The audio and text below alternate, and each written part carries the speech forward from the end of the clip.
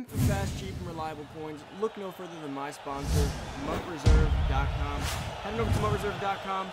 They're awesome to work with. They got super cheap, fast, and reliable coins. Make sure you use code Poodle at checkout for an additional 15% off your order. What's going on, everybody? It's Poodle back with another Madden Ultimate Team video, guys. And today, I'm going to go over the best budget piece in Madden 21.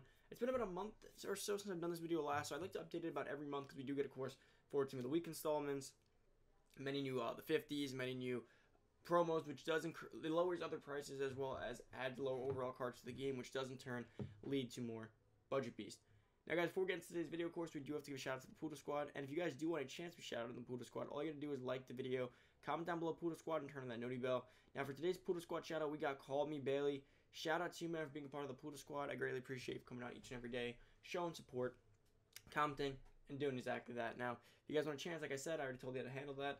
And if you guys need coins to pick up some of these budget pieces, now again, they are budget pieces, they're not going to be expensive, but even some budget piece, you know, to make a whole team of budget pieces still costs a decent price. So, if you want a chance to pick up a whole team worth of budget pieces, not just a few, and you guys need some coins, head over to MutReserve down below. Use code Poodle for 15% off your order, and yeah, take advantage of the discounts for, you know, Thanksgiving and Black Friday.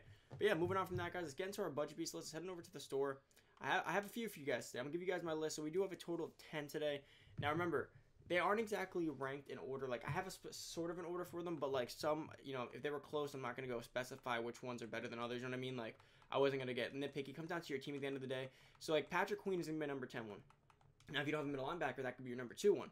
So Patrick Queen is still going to be on this list. He's close to being phased out, but he's still really good because he's free. This is why I like him. If you had him as a rookie premier, you do get him for free. So you're getting an 88 speed, 90 excel, 89 tackle, 87 hip power linebacker, and you're getting him for free if you had his rookie premier.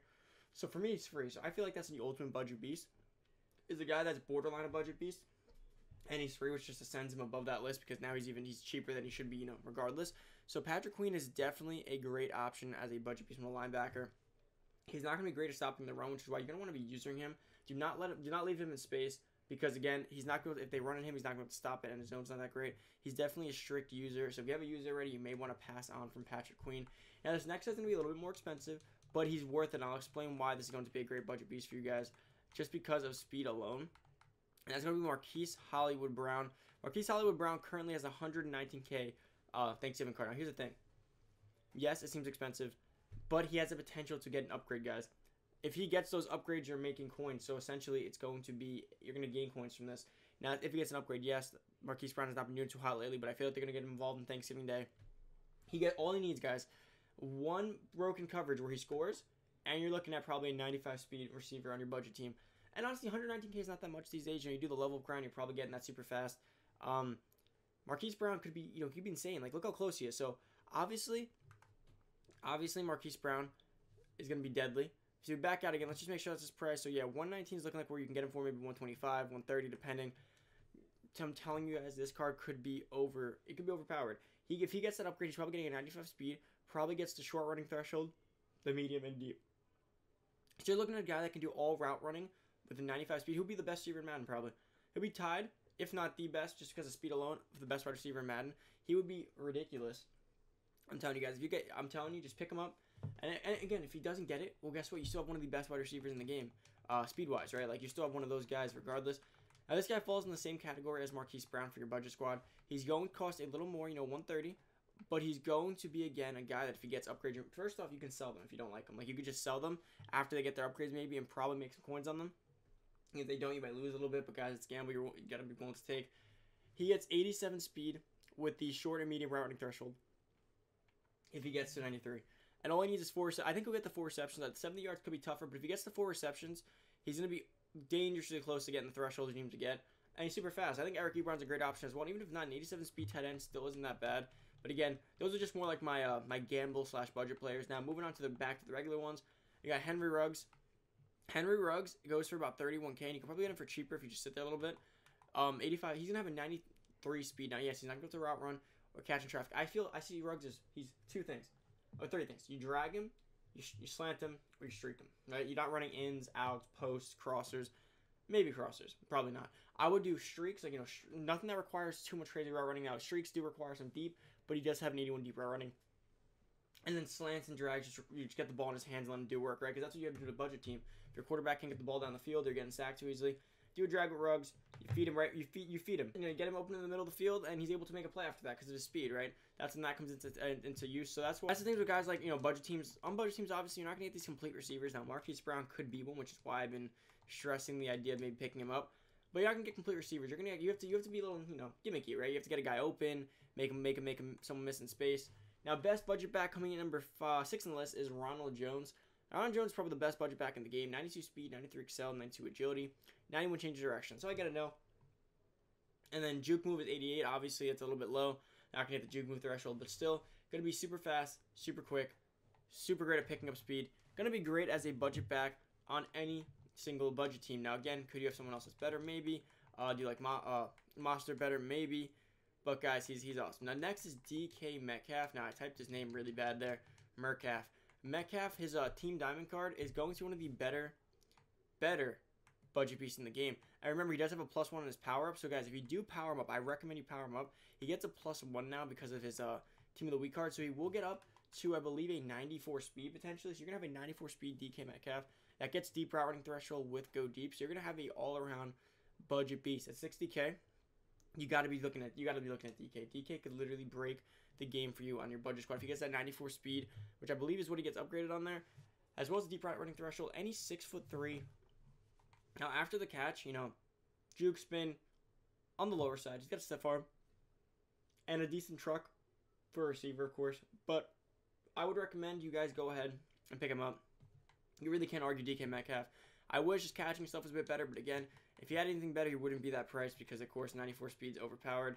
Next, guys, we got Jonathan Abram from the Raiders. Now, he does have a team builder card here. 88 overall is a great budget piece. He's 48K. He gets 92 speed, 90 excel, 86 tackle, 88 pursuit, 82 zone, 93 hit power. Now, what's important is that he's a user. In my opinion, he's an even better user than Queen, if you don't have Queen for free. His zone will get to a 90, but that's why you want to use him. I recommend you run like a big nickel scheme, or you put him at linebacker. Sub him in at linebacker, guys, and that's going to be the best user you can get right now at that price. He's 6 feet tall, he got 92 speed, and of course he's got 93 hit power. He will be the best type of user that you're going to want in the middle of the field. He's going to be tall enough to get picks. He's going to be able to get picks, of course. His catch only 65. It's not that big of a deal when you're using him. He has the speed, the excel, and the hit power. I'm telling you, Jonathan Abram's going to be one of the best users in the game if you do know how to use her. Coming number 3, this guy's been on my list. I forget if he was on the last one, but AJ Terrell is a great user. You can get him for about 71K as a cornerback here from the Rising Stars promo. He's 92 speed, 92 excel, 88 agility, 85 jumping, 85 play rec, 85 man, 89 zone, 87 press. Now, why is he good? He doesn't have man or press, you may say, right? Like threshold, which he will actually get. The thing with him is that on a budget team, you're probably not playing man. You don't have cornerbacks good enough to man lock up guys, like the top receivers like Chad Ochocinco, Terry McLaurin. So you're going to be playing a lot of zone and hoping to, force picks, make him make reads. But if you do actually get lockdown chemmed up to tier 5 on him, he will have, or 50 out of 50, he will have man, zone, and press thresholds while also being a 92 speed guy. Now, if he had a power up, even better, but he's going to be one of the best cornerbacks on a budget team, probably the best cornerback on a budget team.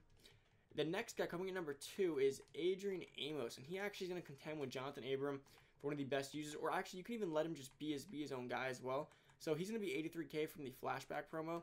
He gets 91 speed, 91 excel, 80 tackle, 88 play rec, 86 pursuit, 84 man, 90 zone, 86 hit power. Now, him, I might recommend you leave at safety, right? You want to use Abram because he doesn't have zone, but Amos gets 90 zone. So you can actually leave him, on his own little island and let him roam and do his thing. He has the speed, good enough hit power, good enough zone, good enough man. He can be powered up, guys. So if you power him up and chem him up to 50 at 50 lockdown, he'll get man and zone threshold. He's just going to be an all-around beast with 92 speed. I highly recommend you check out Adrian Amos. He could be really good. I think he's already really good. That's kind of why his price is still, decently up there. But again, all these cards are below 100K besides the Thanksgiving ones. Well, for the most part, they're all fall within the budget range. Now, this is a guy that I think is a staple on any team. And the main reason I think you should get him is because of his power potential, and that's Aaron Donald. Aaron Donald has so much power potential in terms of what you can do with your team. He only goes for about, 47K you can get him for right now. That's an absolute steal. And he does have a Team of the Week upgrade 1 right there, as you guys saw. I believe, yeah. So he has a Team of the Week upgrade, and he also has a most feared card. So I don't recall which one came first. Kind of blanking there, but either way, he will be able to get powered up to right below probably. So let's say he gets powered up to probably a 90-91. So yeah, he can probably get up to like a 90-91. So you can get him up to a 90-91, which is like a +2 on all his stats. So he will get the block shed threshold more than likely powered up and chemmed up. He will get the the power move threshold if you chem him up, depending on which chems you use. So he's going to be a good pass rusher. He's going to be a great run stuffer. And he's going to be a decently all-around end. Now, you can also upgrade him to his next card if you ever get the chance to do so, or do the set and try to get a bargain out of it. But for the most part, the beauty of this Aaron Donald card is going to be that it's Aaron Donald on a budget squad, and you need well-roundedness, right? So typically at ends, you can either get a good finesse or a good block shed. Aaron Donald's going to be the one end that can kind of do both for you just well enough to where he helps you on both ends of the ball, whether they're running it, whether they're hitting you with the pass. So I think Aaron Donald's an all-well-rounded beast. So those are my top 10 guys. We got Patrick Queen, Marquise Brown, Eric Ebron, Henry Ruggs, Ronald Jones, DK Metcalf, Jonathan Abram, AJ Terrell, Amos, Aaron Donald. Now, my favorite ones. I think AJ Terrell has a lot of potential. So does Abram, Metcalf, and Amos. So, those are my, top ones if I'm just going budget. Now, I think Marquise Brown is sneaky, a crazy good one if he gets his upgrades. Now, Bully, they've been struggling. Lamar's passing game, the whole passing offense has been struggling. Him and Marquise Brown haven't looked on the same page. He's looked a lot better with Mark Andrews, but hopefully they can get that sorted out just for Thanksgiving. Help us Madden community players out. Yeah, that's about it, guys. Enjoy the rest of your day. Want to be shout out to the Poodle Squad? Like the video, comment down below Poodle Squad, turn on the noti bell. Comment down below, let me know what you guys think of the budget squads. If you have any players you guys want to add, any other budget pieces you guys think of. And yeah, if you need coins, head over to my reserve down below. Use code Poodle for 50% off. Thank you so much for watching. I'm out. Peace.